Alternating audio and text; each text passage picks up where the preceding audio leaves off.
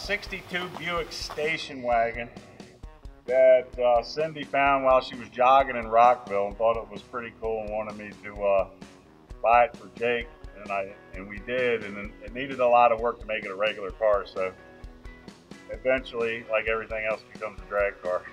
Cut up a Dana 60 and shortened that, put some 513s in it. The whole frame in the car is built inside the car so I could put the car real low. It's got a old style turbo 400, Spraggler's turbo 400 in it with a 582 motor. 582 kind of Chevy motor. Got a 1970 Edelbrock tunnel ram with two Holley 850s that I reworked and put them on there sideways. It's got a set of Brodex heads on it. He runs real good. It's all steel. It's run high fives, letting off the gas 2 or 3 times, pedaling it because it starts spinning in high gear. I kind of built it to run in the nitrous class at 75, 80. It's actually got the original color on it that when I bought it. I spray canned a lot of spots. Spray canned and cleared with some duplicate color from the auto parts store. This thing has the back door opens like this, and it's called a 5-door. I met a Buick guy at the track. He's a Buick nut. He said it's very rare, and he's really into Buicks. Had them all his life, and he said he's never seen a 5-door like this. I got these old school velocity stacks from my friend Dana that he used to have on his car, and I got some Walmart spoon strainers and made screens out of it, stainless steel. They worked out really good. I just cut the plastic around until they fit right in the stack. The wheelie bars in the back. I went to the track, pulled a couple wheelies, smashed the headers. I didn't have the material to do another wheelie bar, so I went to my buddy's house, Jeff, up the road. He's a bricklayer. Got a piece of his scaffolding, cut up the bars. So I put all that crap together and made some nice old school wheelie bars. It's a crowd pleaser at the track though. People look at it and they immediately start laughing. And when I do a big old burnout and haul ass down the track, pull a wheelie, they start laughing. So I guess that's what it's all about.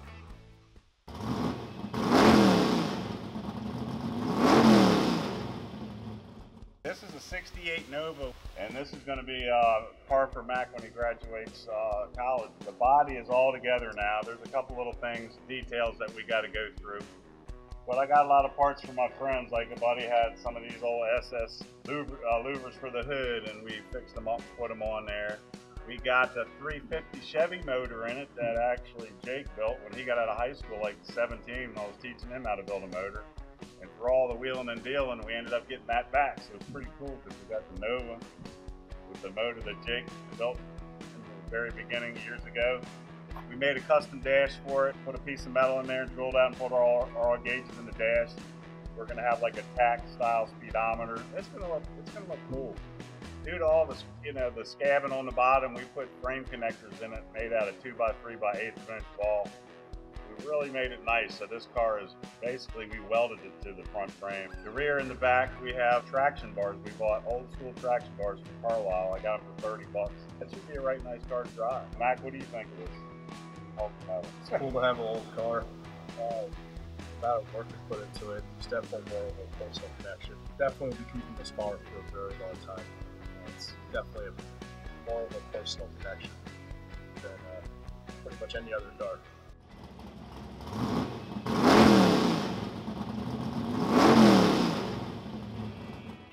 Oh, well, this Barracuda I found in the neighborhood, and I always wanted to build a funny car ever since I was a kid. So I'm not going to really get to the real funny car, so I did the next best thing, which is to make like a street funny car. In other words, it's got doors. I got all the hard stuff done. Got the engine mounts, most of the frame and everything done. It's going to have a blower motor. I don't know what exactly yet, but a blower motor and your typical, I'm making it into a nostalgia car. It's going to be the old spoiler, 1970 type of car or late 60s. I got the body, if you notice the stripe on the top, to get the funny car look, I actually cut it 10 inches right out of the middle of the car all the way down. So that's what makes the car look so skinny. Of course, it looks pretty scabby now, but we ended up making a mold and putting 10 more inches on these fenders. So when, as you can tell, looking at it, long, skinny, just like a funny car would look. It's going to be certified. It'll be just a 7-second car. I don't want to go any faster than that. Everything is made from scratch. It'll be pretty cool when it's done. I'll get the right wheels and finish up on it a little bit. Maybe next summer it'll be thumping, blowing some smoke off the tires. All right, the actual rear that's in it now, I took out of the blue car because when I had the rear in the blue car in the beginning, had really big tires on it, so it's like a 38-inch rear. So I had to get the rear out of the blue car, cut all the brackets off, put new brackets in it. It's got 4-link in the back. But all the suspension, all the tubing is hand bent. Every piece in it's made. Every piece, the steering column is made. Every bar is cut.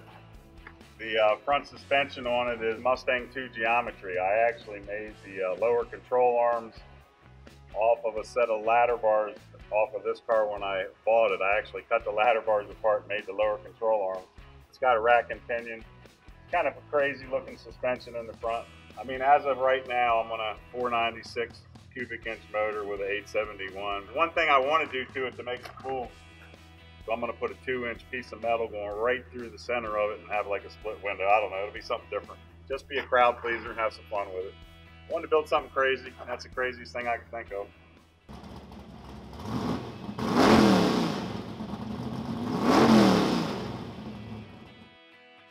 This is the first car I ever built. It's the famous blue car. You know, I've had this car. I bought this car when I was 25. I'm 62 now. It started out as a lot of different things. It's had 5 different motors in it, 3 different transmissions. Bracket raced it for years. It was a very good car. I won a lot of races with it. Got into the Outlaw Pro Street stuff, putting some nitrous on it, and having a lot of fun pulling some wheelies.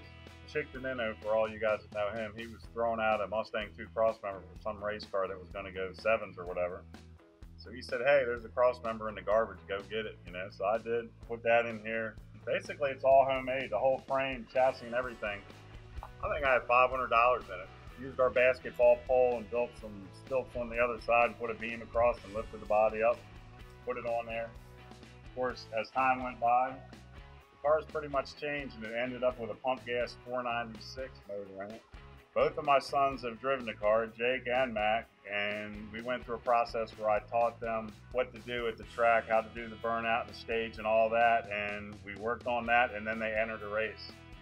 And the cool thing is both races they each entered, Jake was in the final and lost, and Mac was in a race where there was a few less people racing, but he actually won the race. So both the guys were finals or winning it, you know, their first time race ever been. And when I started racing, it took me 2 months to win some money and place. So it'd be hard to get rid of this thing now. It just got a lot of sentimental value. I've had it for almost going on close to 40 years. So the first time we raced, it was actually a lot faster than it is right now.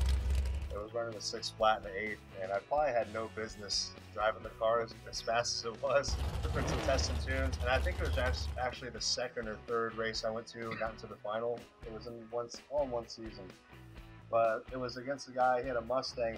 He was number 1 in the points, and he wanted to split the money in the final because we were probably the best car there besides him, and I told him no way, we're not going to split, but then I ended up red lighting. But I think we won $200. I think I ran a 601 at 115, which is probably way too fast for somebody with no driving experience, but the car was set up so well and it ran straight every time. It was pretty easy. We didn't have any problem. It was way too fast, but it was a lot of fun. I had the opportunity to actually get into racing a little bit at a slower pace than him. When I raced this car, it was in the probably low 7s. Something about that. That's pretty. It's not slow if you've never driven anything, but it's definitely slow after you've driven it a few times. But now cars in the mid 6s, and you can definitely tell a difference. And before I got an adrenaline rush, not quite as much because I got really used to it really fast. But even now, when I drive this in the mid 6s, I'm not used to it. It's fun. That's what the blue car is here for. The car was built to have fun with, so if something happens, it happens. It's a safe car to be in. It's just for fun. So, you know, I'll go out and do a burnout and blow it up. If it blows up, it's going to blow up. So fix it back. That's the way it is.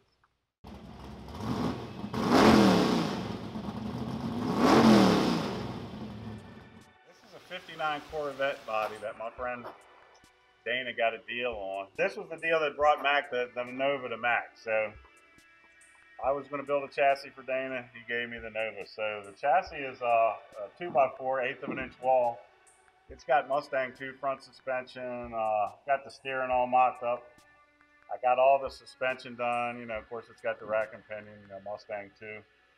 We did the old thing where we got the 8.8 rear, the 8.8 Explorer rear, because one side is shorter.